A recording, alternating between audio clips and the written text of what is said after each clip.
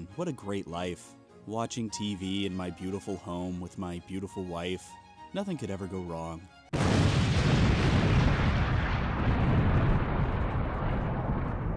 Huh. Did you hear something, sweetie? Sweetie? Sweetie? Oh my god. My TV! How will I survive? This is Fallout 4. And man, nobody does depressing yet hauntingly beautiful like Bethesda. Now don't you worry, I'm not gonna spoil anything story-wise here for you all, because Fallout 4 is something I think you should experience for yourself. Let's just say, it'll hit you in the feels, bro. I also really love how the game begins. It provides you with some damn good motivation for going out and exploring this vast wasteland. Wait, is that a spoiler? Damn. Yeah, you'll be exploring a world devastated by a nuclear explosion. Sorry for that spoiler, everybody. Now, if you've played Fallout 3, which I'm pretty sure everyone has, and if you didn't, what the f is wrong with you? Then you'll be happy to know that everything you loved about Fallout 3 is back for the sequel. The fantastic gunplay, the VAT system.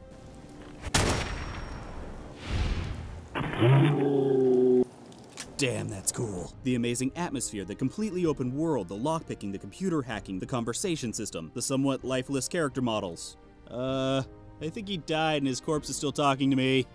Help. Actually, this is kind of an odd one because look at this character creation. It is pretty dang impressive. You can entirely change your look, which you'll then cover up with a hood or mask. Glad I spent 45 minutes on this! I would take the helmet off, but I can't find the option to do that, and I want something to protect my head, so whatever. But yeah, some characters look great, while others, I don't know, she looks off. Ah! Demon baby! Burn it with fire! As I mentioned before, the gunplay here is excellent, with a huge variety of weapons to use and find. But if you'd rather have something a bit different, you can also mod your weapons to improve every aspect of them. This brings me to the crafting system. Crafting in Fallout 4 is incredible. Just use one of these crafting stations, and you can mod out your weapons and armor to increase their stats. And this brings me to one of the coolest features in Fallout 4, base building. This is addicting. In fact, I believe a few nights ago I told my wife I'd come to bed in like 30 minutes. Then I found myself getting tied up and improving my base for a few extra minutes,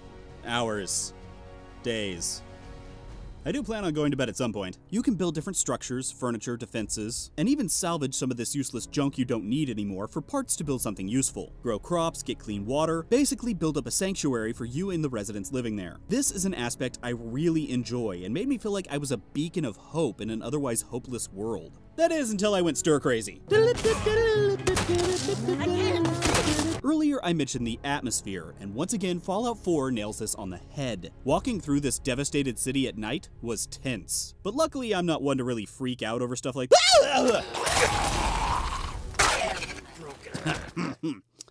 I'm cool. Honestly, it got so tense that I never knew which ones I wanted to fight less. The ghouls or the raiders? I mean, raiders have guns and set up traps for you, but ghouls are creepy and pop out of nowhere. Yeah, I don't really know which I prefer. Definitely not this though! Go away, go away, go away, go away, go away! Luckily to help me out in this creepy world is my trusted pet. He's a good puppy. There are also several other companions who can follow you, such as Cogsworth.